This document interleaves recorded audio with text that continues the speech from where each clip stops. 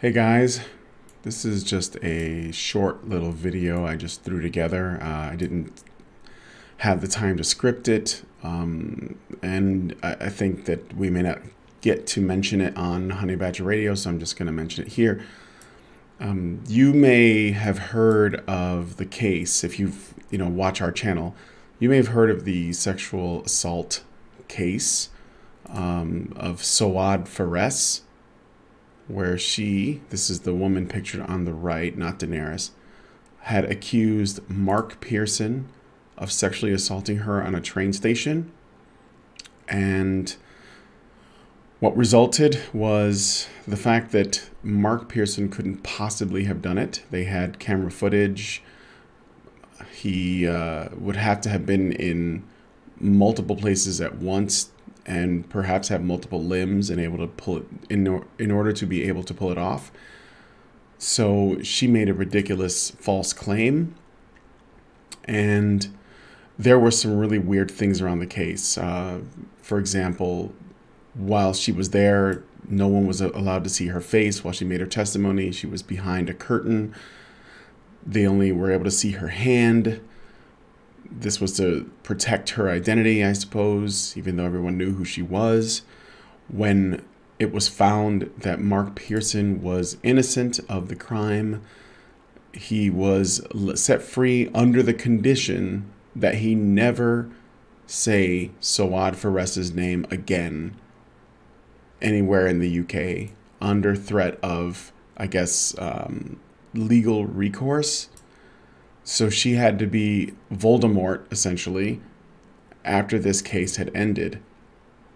And this was a couple of years ago.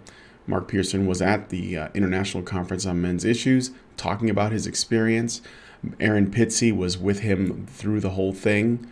And Erin herself didn't have a problem dropping Souad Faress's name, just as I don't have a problem saying it now. And then this happened. This week on Twitter, several people that had tweeted about Souad Faress, no matter when they did it, if they did a tweet about her in regards to this sexual assault case, they were suspended. So here's Margaret McLennan trying to figure out why she got locked out of her Twitter for this tweet that she made 2 years ago on the topic of Souad Faress. Here's a screenshot of it. They've locked her out of her account for this tweet. Game of Thrones actors who doesn't understand what rape is. Ha ha ha, Souad Faress, do you even watch your own show?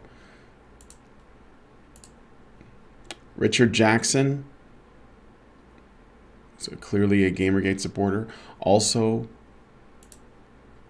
had his tweet removed and was suspended. And this goes on. Hannah Wallen was suspended. She's one of the Badgers because she mentioned the Souad Faress case. And I'm sure that there are likely others. So I just want to let you guys know that if you are talking about Souad Faress's case on Twitter, you will likely get suspended. So it's probably something to consider. Maybe you don't care and you want to get suspended anyway. It might bring some more attention to this, but I wanted to make a video because I don't think that the people with the larger channels, that usually talk about things like censorship, they probably don't know that this happened, and they may not talk about it. So I'm talking about it now, and yeah, so just take care.